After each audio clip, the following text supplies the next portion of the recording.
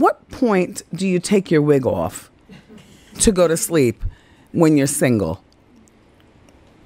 Well, honey, going through a thing right now, and peace with my family. Don't go there. Oh, here's the thing. So I'm out here now, and I'm dating, and I'm doing things, and it's weird. Like, I don't know when you take your wig off. Well, here's the thing. But I have cute hair underneath. Right, so I was going to say, you have nice hair. I know. So I'm saying, if you didn't wear the wig and put on a baseball cap, nobody would know you. No, I'm talking about in the boudoir. In the boudoir. In the boudoir, men want to touch scalp.